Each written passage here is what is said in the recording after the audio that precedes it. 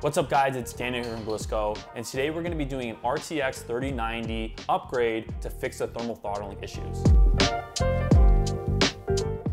Okay, so I pulled up the OC tune here just to check out some of the settings on the stock card. And as we can see, the VRAM is very hot, 106 degrees, and the hash rate is fairly low. So we're at 90 hash, and we can see here the VRAM is climbing. The GPU temp is low, is good, but the problem here is video memory, because with mining it's very intensive on the VRAM, and we could see that it thermal throttled. Here we got the beautiful RTX 3090 3-fan look. This is a gorgeous card, gigabyte version. I bought this heatsink from Amazon thinking that will help a little bit with the thermals. I'm just gonna go ahead and clean the back with some ISO, as I put some fingerprints on the back here. Go ahead and wipe this guy down to get a nice clean connection. I'm also gonna wipe the card down a little bit as well. Just some more ISO. This is 99% ISO, so don't worry, this won't damage your card at all. And I bought some thermal tape here. So this is gonna stick on the back of this heatsink, so we can stick it directly on and improve thermals a little bit, rather than just using some sort of adhesive. I bought the thermal adhesive. And go ahead and stick it on the back of the card. So I noticed that this did improve the cooling by 2 to 4 degrees. Nothing crazy, but it did help a little bit if you don't want to open your card. Here's an industrial knock to a fan. So this is what is really going to help out with that cooling. So here I'm going to show you the knock to a paste that I'm going to purchase to replace the thermal paste inside the card, as well as the thermal pad here. This is some sort of sub-brand, Zizio, and I'm comparing it to the Thermalright. They do have the exact same specs, and the Zizio is very cheap compared to it. So we will test to see if this is the same quality, and you can see they have the same specs, which is the reason why I chose to get this other one. Save some money here. Here you can see all the stuff that I purchased in the screen recording beforehand. I did get another thermal paste as well. I didn't end up using it. So now we can go ahead and open the back of the card. This is the back plate here. You're gonna remove these screws. They're not very tight. And you're just gonna lightly pry it off. You wanna really make sure that you got all your screws out. And I see here I missed one. So now I'm just double checking to make sure that I got all my screws out. Let me go and pop it off. There is a small wire here that I believe powers the LED of the Gigabyte.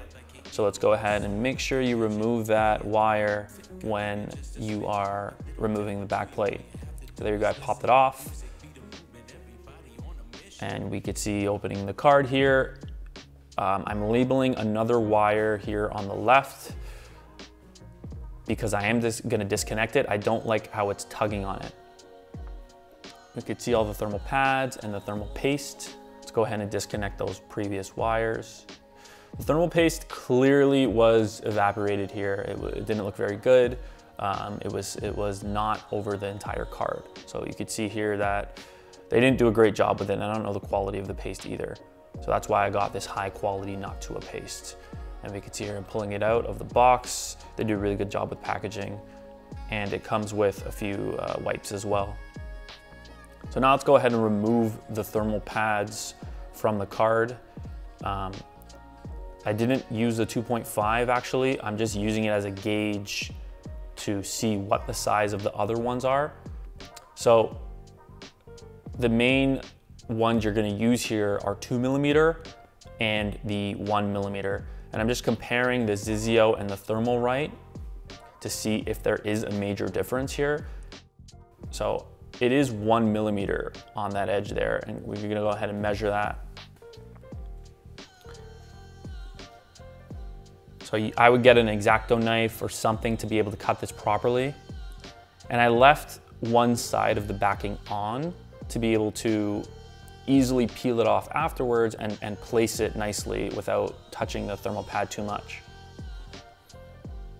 So the ones on the edge here, I'm gonna mark it in the video. I'm gonna show you exactly what they are. But they are 1mm on the edge here.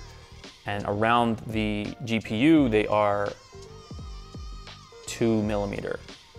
So those are sitting on the VRAM. I'm taking it off right here. It was a little bit difficult to take this off. So I did end up using like a little scraper, which helped remove some of those pads. And I did decide to wipe it down here a little bit to make sure I had a nice clean surface. So I just made sure that I was using the right pad, and I went ahead and cut the right amount that I needed. So again, you want to really make sure that you're measuring these properly, because if you don't, it could cause an issue with the closure of the card. So more 1 millimeter on the side here. There's a lot of pads and it is a little finicky, and here we could see that, you know, it's nice and complete. And I'm just gonna go ahead and remove the backing paper off all of this. And we have a nice new surface. Now let's go ahead and clean up the GPU and make sure that we make it nice and clean. And I'm gonna remove the backing plate now from the card because there are more thermal pads on the back side. I'm gonna remove the power cables, and the VRAM is fairly dirty, so I'm gonna go ahead and measure out the additional pieces here. These are 2 millimeter as well, and that big block there is actually 3 millimeter. And let's remove the backing plate, let's plug it back in. So I'm changing all the thermal pads on this card because I wanna get the best performance possible. You gotta remember which screws you wanna be taking out here, because it's not all of them, there's only 3 on that side there. So now it's time to put it back. Let's put these wires back on. So that labeling helped me know where to put it back, and some thermal paste. Maybe a little bit too much, but I really wanted to get it all over the card because you don't want to miss a spot there. And let's remember to put the final wire back here. You have to do that while you're closing the card. Go ahead and plug it in. Make sure it sits down nice and firmly here. And I'm gonna flip the card over to be able to screw it in. Let's go ahead and install these screws. I would recommend doing it in some sort of star pattern there on the end, and make sure everything is nice and tight. Okay, here's the aftermath. Here's after changing those thermal pads. You could see here, this is actually a comparison between a stock card that I had, 3090, and the new thermal pads that I replaced. It's running at 125 hash and basically the same temperatures as the stock card, but the stock card is doing 55 hash right now, which is terrible because the power limit is set to 215. I reduced it quite a bit to be able to get proper temperatures. So you could see here that it makes a significant difference, maybe about 20 to 30 degrees less in terms of the temperature. So no more thermal throttling, 125 mega hash, which is crazy for this card.